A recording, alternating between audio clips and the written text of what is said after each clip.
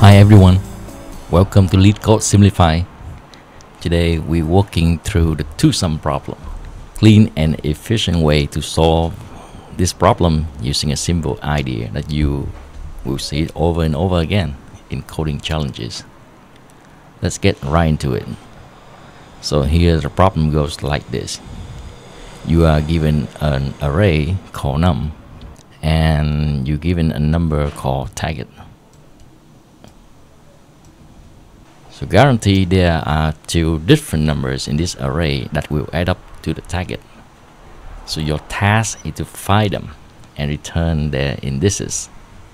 For example, given this array and the target number 9, so you should return the indices of 2 and 7, which is 0 and 1. So here's the idea. We go into this array and we're going to keep a dictionary called HashMap. So that stores the numbers we already seen along with their indices when we traverse through the array. Why? Because for each number we looked at, we can always ask ourselves, what number should we need to pair with this number to reach the target sum? So we call that number the complement. It's just the target number minus the current number we are visiting. So let's say we are at the current number 7 and the target is 9. So the complement of 7 is 2. So then we want to check in the dictionary. Have I seen this number 2 before in the dictionary? If yes, there's the answer.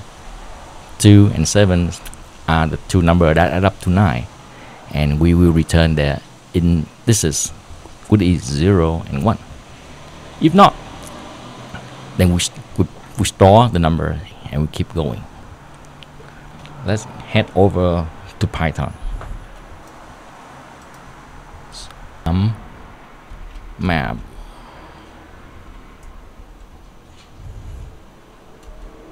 So we're going to loop through this array using enumerate, a built-in Python function to retrieve the index of the number together with the number. So for the index and the number itself, in the object enumerate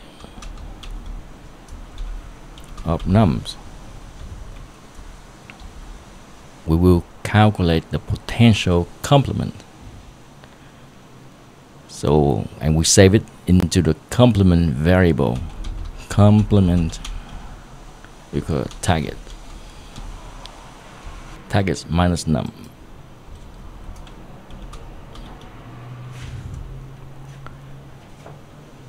So we calculate the complement by subtracting the current number from the target and save it into the complement variable.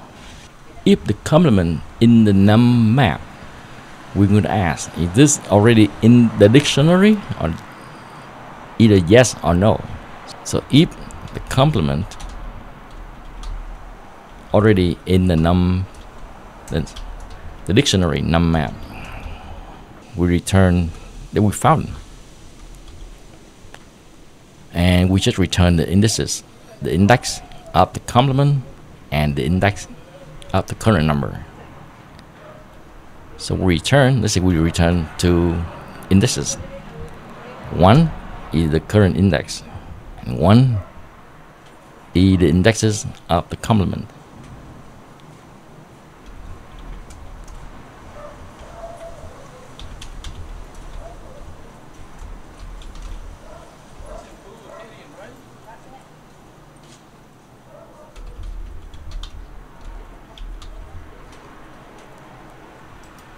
Now, if the complement isn't in the dictionary, we need to store the current number with its indexes so we can use it later if needed. So num map, we save it together with its index. The moment of truth. Let's submit our solution to Leetcode.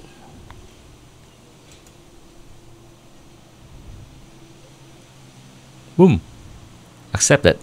So that's our solution to the two-sum problem. So this approach is powerful because it lets us find the answer as we loop through without checking every pair of numbers. The key is using the dictionary to remember what we've seen. So anytime you're solving problems that ask about finding pairs or checking if something exists based on earlier values, this pattern is worth remembering. That's it for the two-sum problem. If this helped you, give it a thumbs up and subscribe to Leetcode Simplified for more tutorials like this one. Thanks for watching and keep practicing.